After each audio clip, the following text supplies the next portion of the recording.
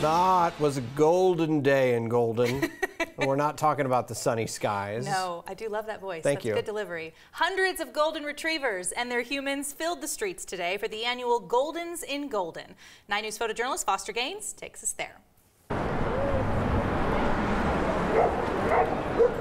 And we got a perfect day. The suns are out.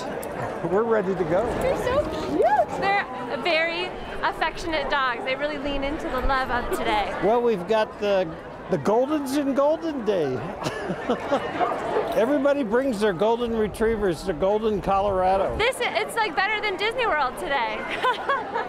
How could you not be smiling? You need to stand out in a crowd like this, you know? She doesn't like to blend in all the time.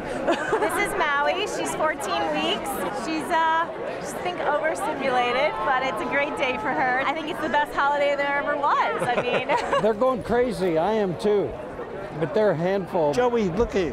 We're going to see all your friends and your cousins. Oh, look, it's a cousin, Joey. That's Joey. Joey? And that's Mika. Hi, Mika. They're football fans. They're ready for the Super Bowl. You're so good. Yeah. Yeah, she likes Peyton Manning, and this one likes Mahomes. oh, how funny.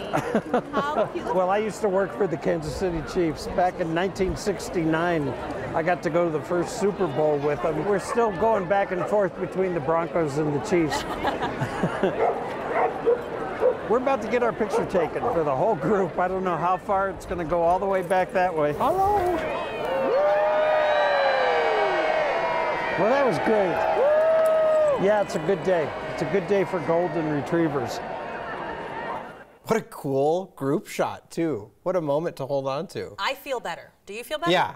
I hope all of you at home also feel better. That was like a soul cleanser. We all needed a soul cleanser. There it is right there.